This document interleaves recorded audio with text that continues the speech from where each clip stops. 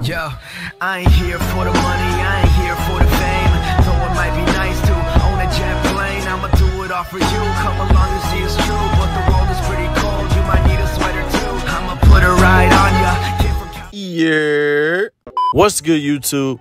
It's your boy Ant, and y'all already know what I'm coming at you guys with. You guys asked for it in the poll. It reached the highest votes, and it's here for you guys today. What I have is a VC glitch working on all old gen consoles, PS4 and Xbox One. It's really easy. Sit back, watch it, enjoy it. Let's get into it, man. So the first thing you want to do is load up your 2K21 and go straight to Blacktop. Once you go to Blacktop, there's a picture on screen right now. You want to load up this roster and put the points down to 6 points or however low the points get.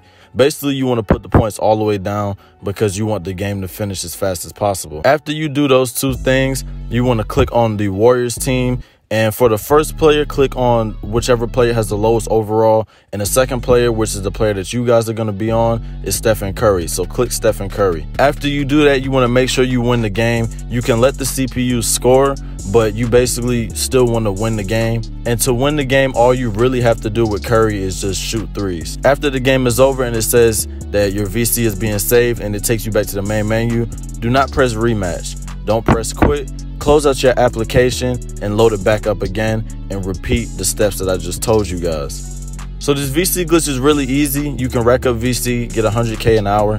It's very easy, you feel me? So let me know what you guys think in the comment section below.